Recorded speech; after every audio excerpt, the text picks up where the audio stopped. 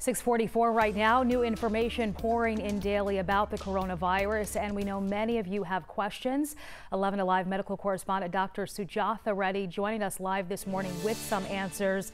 As all of us are working from home, we have some little helpers with us at home as well. Dr. Reddy is joined by her son, who just needs some comforting right now after having a bad dream. Thank you both for joining us. Our first question right now is from Charlie. Are researchers close to finding a treatment for the coronavirus? Will remdesivir be approved?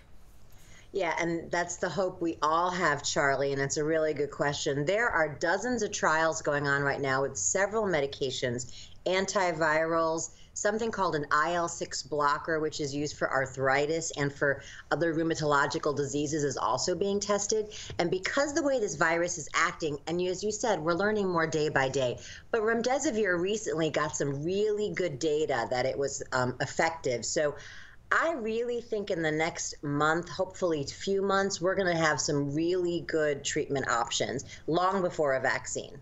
The next question here, Dr. Reddy. My 71-year-old sister was released yesterday from a 3-week stay in nursing rehab facility. Prior to rehab, she was in the hospital for 3 weeks.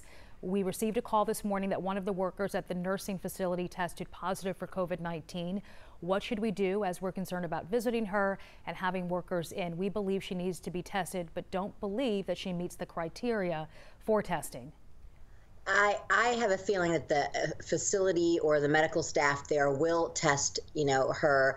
Obviously, being older, you're much more worried. I think what we need to do is find out, what she needs to do is find out what the facility's plans are to isolate the workers, minimize, get a new crew of workers, because now we have to assume that the worker and everyone she's worked with is in potential quarantine. Yeah. So my hope would be that they have new staff for the to care for the people now, because they should not have any of the staff that was around the positive person. But I have a feeling they will be testing everyone that person came in contact with. Well, this specific question, Dr. Reddy, says that the sister was released yesterday from a 3-week stay. So I know under the new rules, people who've been exposed to coronavirus patients are now eligible for testing, right? Yes, you still have to make an appointment and all of that, so they should be able to test her. But she's in another facility now, right? Isn't that what the question said? It says she was released from a nursing rehab facility, and then prior to that, I know it's a long question, and prior to that, she was in the hospital for 3 weeks. Okay. So it sounds like if they call the health department or even a doctor, that perhaps they could be eligible for testing. Yeah, but more than testing, just observe her very closely, the least bit of any symptoms, but absolutely get tested. But the testing isn't really going to drive what happens here. But now, as far as visiting her and stuff, I think that's why I thought she was somewhere else, because I would not visit her if you haven't seen her, to protect yourself, unfortunately. Yeah, absolutely. Okay. Next question. Can you get coronavirus back-to-back in the same week or month? So I think this question is talking about a report out of South Korea from a couple days ago that talked about people testing positive, then negative, and positive again. And the answer to this question, unfortunately, is we just don't know. We're learning more and more.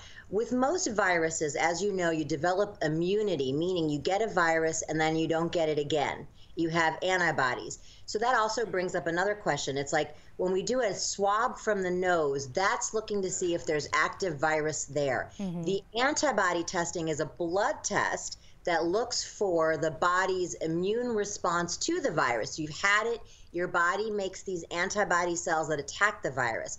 But that's what the antibody testing is for. So with most viruses, and we think coronavirus will be like this, the more science says you'll get it and never get it again, or at least not get it for a while. Yeah. But there are viruses like chickenpox that we all hear about that reactivate. So there is some question, is this coronavirus going to act like that?